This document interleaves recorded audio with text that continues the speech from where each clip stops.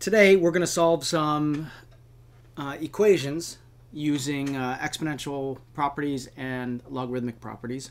And we'll have one word problem at the end. It's very similar to word problems that you had before, but prior to this you probably did not, unless you remembered from a previous course, how to use logarithms and or exponents to solve those equations. So we'll incorporate one word problem at the end. So if you need to review the properties of logarithms and or like change a base, etc., you should probably look at a previous video. They're either in my YouTube channel or up on my website in appropriate order or in Blackboard if you're at university that I teach at. So the first example, we're going to have this 3 raised to the exponent of 2 minus 5x equals 11. So in previous problems, you might have 3, 2 minus 5x equals 9. And then we could write this as 3 squared and then set the exponents equal to each other. But we cannot deploy that technique with this problem because that 11 cannot be nicely represented as 3 raised to some exponent, because that exponent would be some decimal value and might not even be, I don't know, I'd have to dig around, but I don't even know. I'm unsure whether it would be rational or not, so it might be an irrational number. So what can we do? Well, one way that I've described logarithms to you is logarithms can be used, especially with that one property, to flatten your equation. This equation has this thing that's this exponent that makes it, the way I see it or think about it, it's not flat. But if I can flatten it, I remove some complexity with the equation. And how can I do that? If I take the logarithm of both sides, and you can pick log base 3 or you can take log base 10, it really doesn't matter, because the property, if I take the logarithm of this 3 to the 2 minus 5x and take the logarithm of the other side of the equation, I get that. But recall the property that allows me to write this exponent as a coefficient in front of the logarithm, I get the following. That whole thing multiplied times the logarithm of the original base. And so now my equation is, as I say, flat. So at this point in time, this is just a number, and you really should try to get used to thinking of this as just a number. As complex as it might look, it is just a single value. If I took a calculator and took the natural log of 3, it'll give me some decimal value. And because it is such just a number, I can divide both sides by ln 3 in order to continue to solve for x, or solve for the equation. So now I have both sides divided by ln 3, natural log 3. Somebody told me we shouldn't say ln, and that's probably fine. A very intelligent, competent, good friend of mine. So we'll divide both sides by a natural log of 3, and I'll get natural log of 11 over natural log 3 on one side. Still just some number divided by some other number. And then I have that business on the left, which you know how to deal with your algebraic skills. I'm going to subtract 2 from both sides. That was not divide. Please don't confuse that. I get negative 5x equals natural log of 11 divided by the natural log of 3 minus 2. Now I'm going to divide both sides by negative 5, or divide each term by negative 5, and I get x equals the natural log of 11 divided by the natural log of 3, which is being divided by natural log of 5 minus 2 divided by the natural log, negative 5. And if you wish, you can write this denominator as a fraction and do the whole dividing fractions thing. Or we simply know that it's natural log of 11 divided by negative 5 natural log of 3 plus 2/5, which is your answer. Sometimes these problems will ask you to do this, which is an exact answer. This is an exact, can't spell exact answer, because nothing is some simplified decimal. That's a ratio and that's a ratio, and this is the most accurate representation of natural log 11, and same as the natural log of 3. Now sometimes we will subsequently ask you to give me the decimal approximation for this, and you would have to put that in your calculator.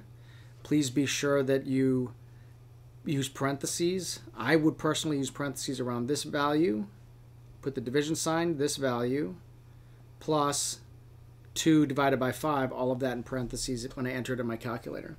Once you do that, I'm not going to do any of that here. Once you do that, if you want to check your answer, hit pause right now, type it in your calculator, just to check to see if you can type it in correctly. But your answer should be approximately negative 0.037. All right? So on to the next example.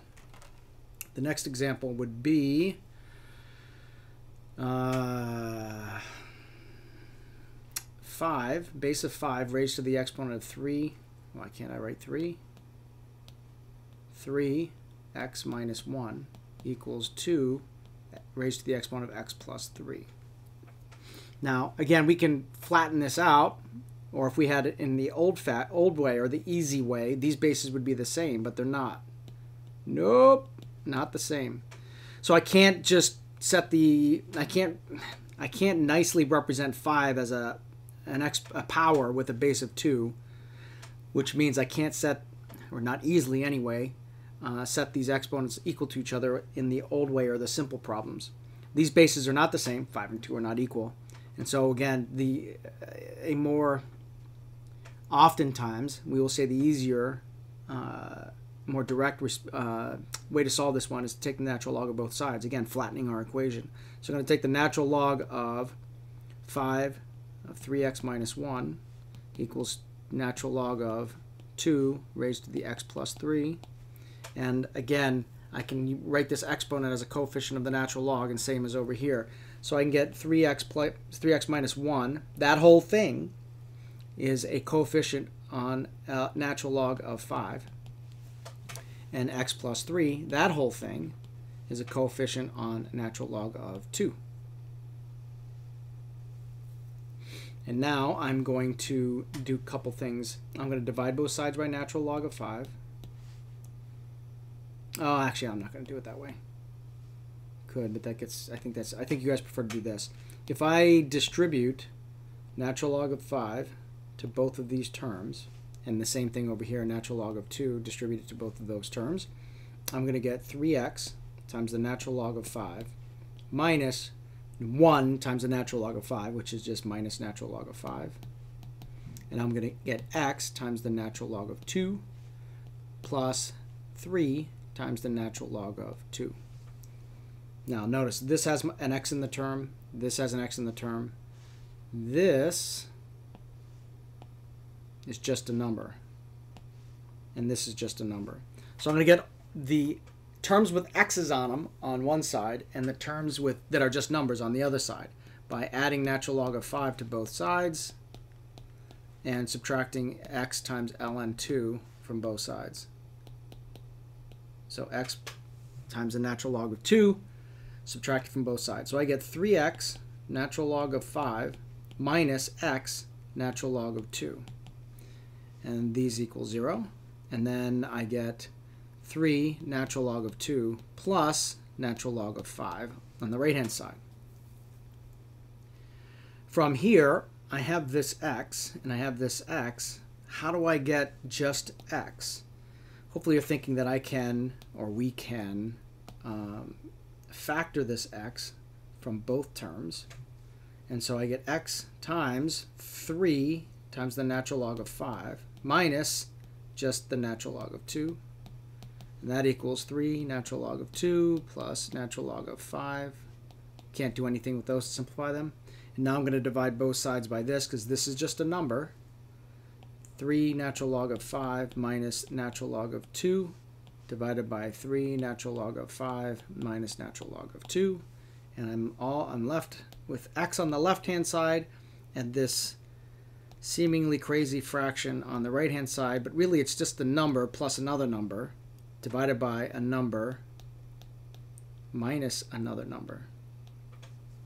And so that's my exact answer. Exact answer. And again, oftentimes we'll ask for the numerical value, and so you have to put out your calculator. Again, I would use parentheses around this, and then I would hit divide and use parentheses around that. And you should get something, or you should get exactly this value, or something approximately this. The first three values, or first three decimal places should be that. I didn't write down what was after that.